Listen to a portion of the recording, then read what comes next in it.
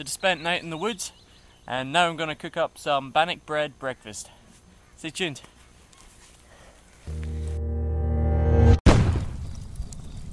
Yippee!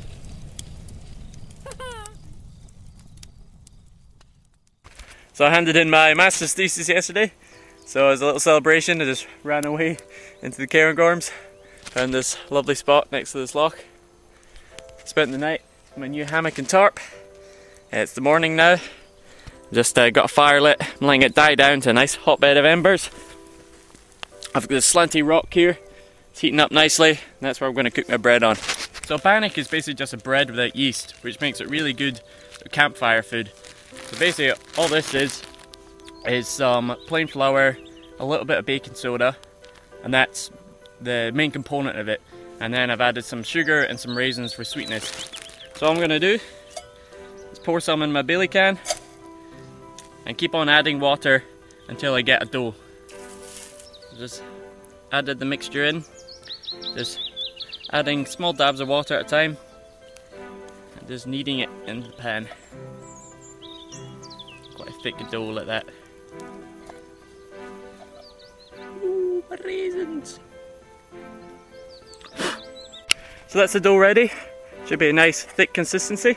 So I've scraped the hot embers to one side of the fire, put some flour on that rock to stop the dough from sticking, and yeah, let's get cooking.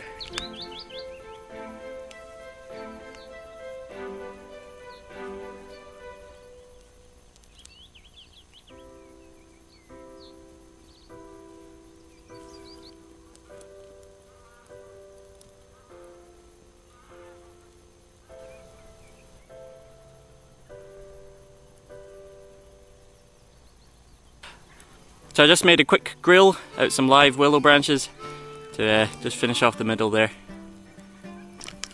And that's it, finished. Looks a bit burnt. Smells amazing.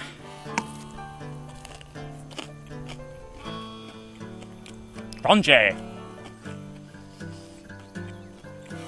Oh, that was good.